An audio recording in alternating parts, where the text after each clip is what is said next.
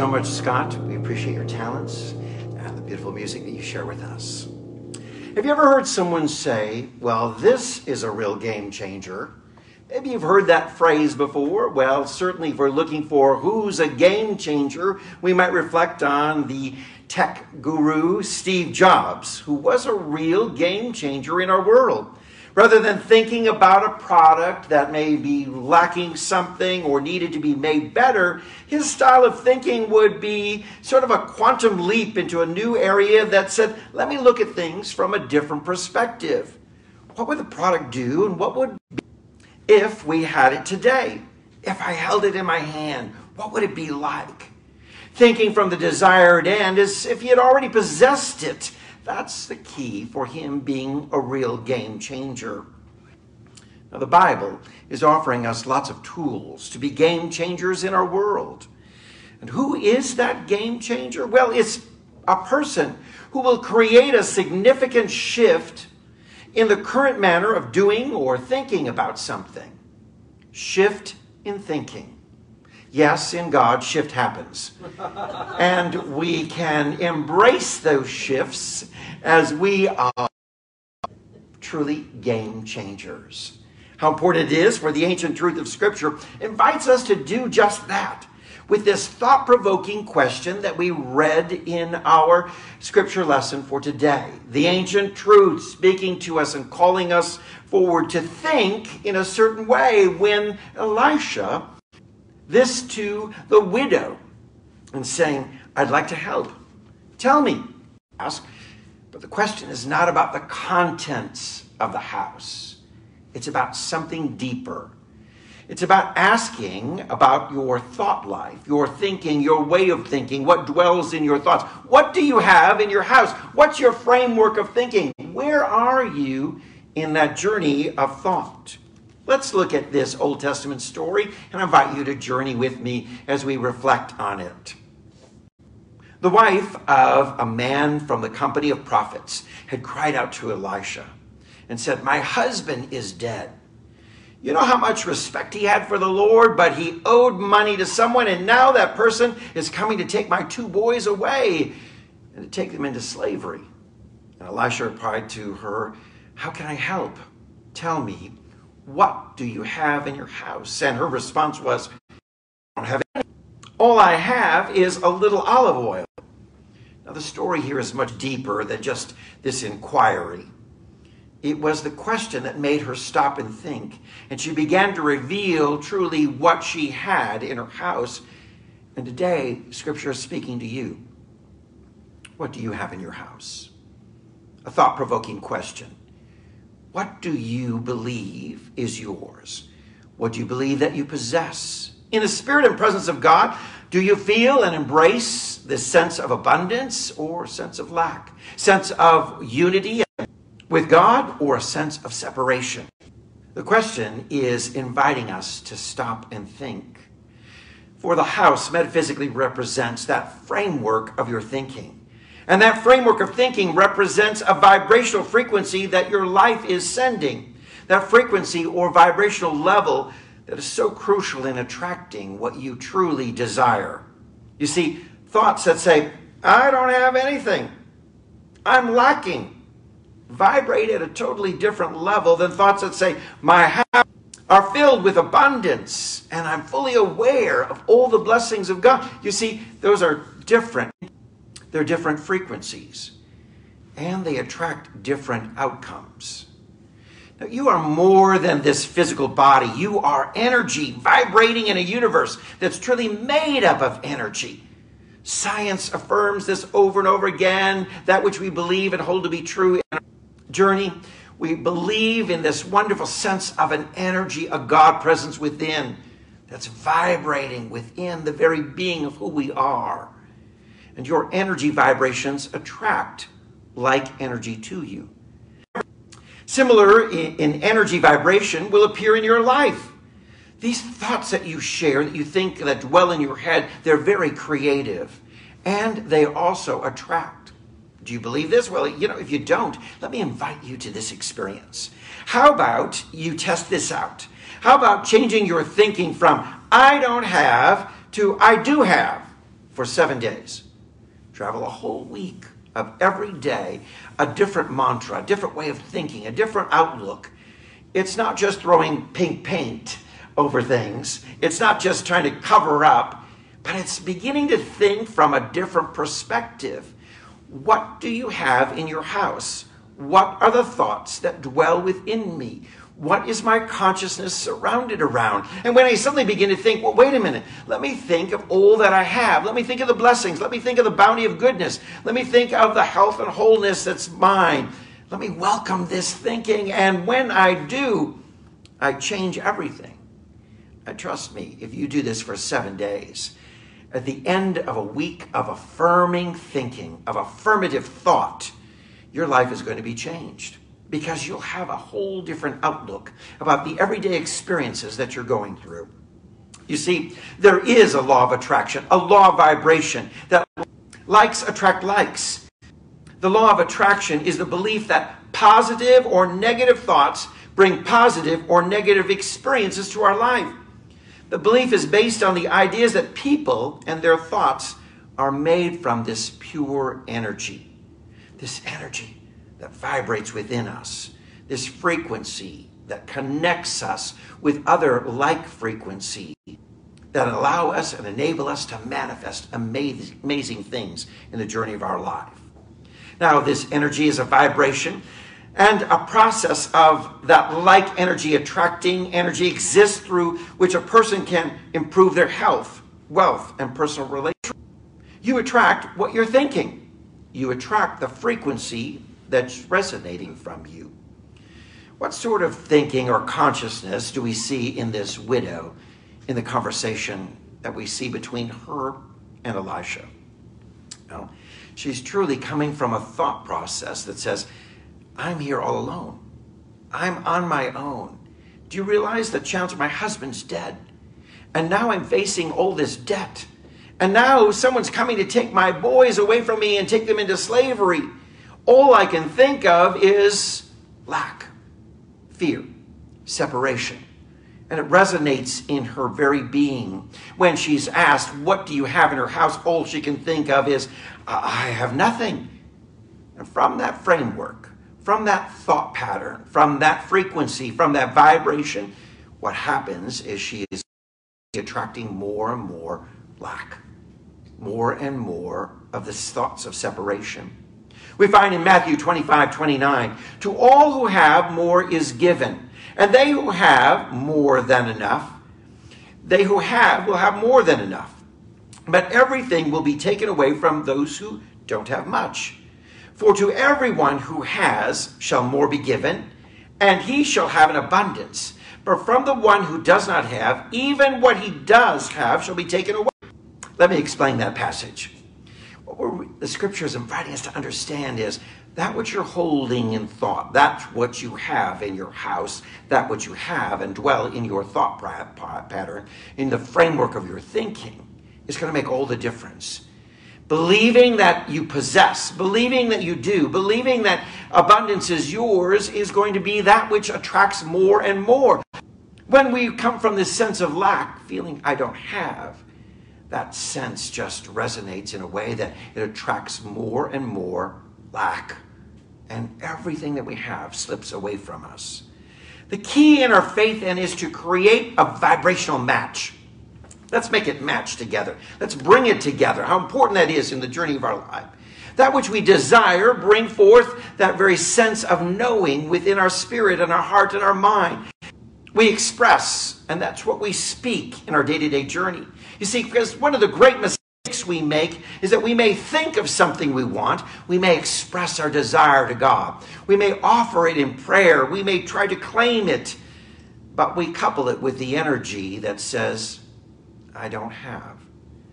And you struggle saying, how do I claim this when I don't have it? It begins by invoking the energy of thought that moves from the physical to the spiritual. I can't tell you how many times, as a pastor here at City of Light, over the past 20 years, I've had to say to people, the finances here don't work out on paper. It's true. There's so many times we faced all kinds of challenges in our pathway when it comes to finances for funding the ministry. But God always makes a way. So when we look at the physical and we focus only on the physical and we're saying we're claiming God's goodness, but we're letting the physical shape our emotions and our energy around what we think, well, we don't attract what we so desire. But when we make a change, and within me I have all the goodness of God, the abundance of God. I'm created in the likeness and image of the divine. I know this to be true. I now no longer look at the physical, but I embrace the spiritual. And I look at the world with a totally different vantage point. And I begin to evoke this wonderful energy within my life that can manifest and to attract that which I so desire within our life. So I couple that which I claim with a fervent faith, the power of believing within me that says, this I know to be my truth.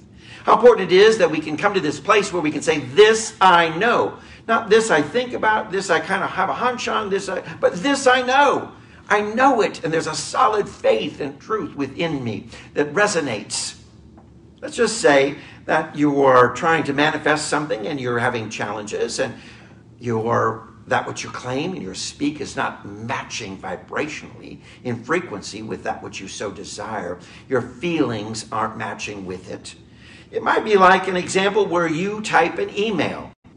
And as you completed this email, this wonderful diatribe you're sending off to the power goes out. Do you think then that something's wrong with your email message? You think, maybe I need to retype this. It didn't send. Something's wrong with the message. No, you understand that it's the lack of power, the lack of energy to send it out is why the email is not moving forward. So it's true within our lives that we may send this message, we may speak this message, but if the energy of faith, of believing, and of trusting in the divine is not there, it falls flat. Now the prophet asked the widow this game-changing question. What do you have in your house? What's the framework of your thinking? What's occupying your thoughts? And this is what's echoing for us today. I want to ask you the same question. What do you have in your house? What's occupying your mind? What's occupying your thinking? Now, to help her change her thinking and to prove that she was blessed, Elisha gave her instructions. He said, go and borrow every empty jar you can find. Go around to your neighbors and ask them do you have any empty jars? Do you have any empty jars? Can I borrow them? Could I have them? And get as many as you can. Then go inside your house, shut the door behind you and your sons, and pour the oil that you have into your jars. I have all these jars, all these containers I've collected, and I'm going to pour the little bit of olive oil that I have. How ridiculous that may have seemed. You see, when we're looking at things from the physical, it seems ridiculous. But when we look at it with the eyes of faith, we're believing in the abundance, the ongoing divine flow at work, that there is plenty and more flowing in us, through us, and around us. So she does so. And the woman left him, and she shut the door behind her and her sons, and they brought the jars to her, and she kept pouring a little bit. Oh, this one's full. Said another jar. This one's full. Another jar. This one's full. And another, and another, and another. And before you know, she had filled up all the jars, and she turned to her sons and says, are there any more jars? No, you filled them all. That's it. And then the oil stopped flowing. And she went and told Elisha, wow, I can't believe this is an amazing experience. Elisha said, now go and sell what you have, sell the oil and pay your debts off, and you and your sons can live off what is left. I love this story of abundance. Not just saying just enough, but an abundance. That there's so much that you can pay off the debt and live in the abundance that's left over.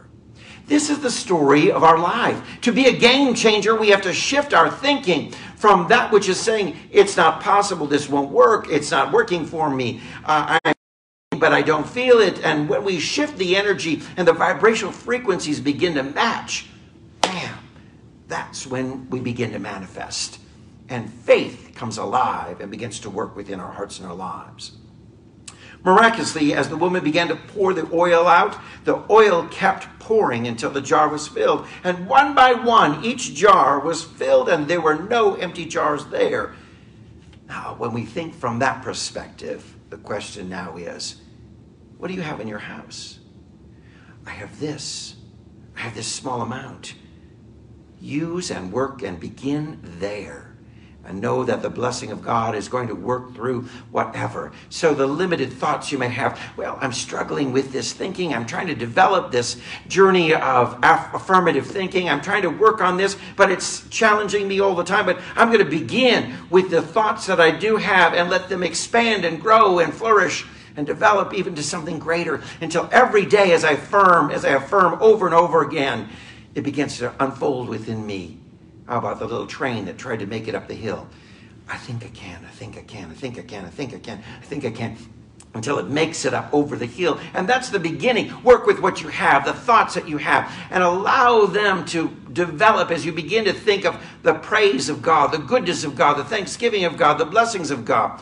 You begin to take affirmations and passages of Scripture and truth and promises and begin to hold them over and over and over in your mind. And as you do, there is an increase. There is an ability, your attention within, and there discover that the power of the Spirit is at work, changing every outcome. And I want you to be a game changer, someone who is making a shift in your thinking this week. I want you to experience that shift in such a dynamic way that you begin to attract to your life those things that you desire: health, wholeness, peace, joy, love, mercy, forgiveness, prosperity, and great success. All these things are available to you, but it requires a little shift in consciousness. So would you do something with me right now? Right now, I want you to feel as though you already possess everything you need. That's right. What does it feel like? Feel it right now. Right now. I feel like I possess everything that I need. Wow. It's peaceful. It's secure. It's comforting. I feel this. Right now, I want you to feel that you are important, successful, achieving, valuable. You are prosperous in all that you do. Feel it. What does it feel like? What are you feeling? Peace, contentment, joy, fulfillment. Feel it right now. Feel right now that you are whole, that you are well physically and emotionally. Nothing is hindering your success because within body and mind you feel completely perfect, whole, well. Feel it right now. Feel that. Feel right now that you are loved, loving, and surrounded by caring relationships. And as you feel this, allow the waves of love and contentment, knowing that there is love for you, in you, through you, around you, at all times. Feel this love right now. You see, this is what we're called to do. As Elisha said to the widow, take what you have and go shut the door. Shut the door. Meaning go away into a private space, going away secluded. Go within. Close the door out of all other thoughts, any kind of ideas that say, it ain't going to work. This won't work for me. It's too impossible. It's too hard. It's not going to manifest for me. Shut the door to all other things. And there begin to claim, sending the message coupled with the feeling, sending out the word, coupled with the energy that matches exactly that which you desire. Shut the door and pour out the oil of your essence. Pour out the oil of your innermost being. Pour out the oil of that which you have in your house, of the new thoughts, the thoughts affirming, the thoughts of power and goodness, the thoughts of blessing and provision. And as you do, then take an inventory. Because as you listen to those new thoughts and feeling and those vibrations coming into alignment, get ready. You're ready to attract amazing things coming to you. You're setting yourself in perfect alignment for the divine blessing that wants to unfold in your life right now. Right now. Get ready. We began this service asking, are you ready? This is the day the Lord hath made. And everything within this day God has made and created for you. So it's a call for you to have a mindset, a framework of thinking to hold within your house. I rejoice, I receive, and I am filled with gladness. I am filled with the joy. And that's what I pour out into every vessel I encounter. I'm going to ask you today, what's in your house? It's a game-changing thought. And I invite you to be a game changer. Amen.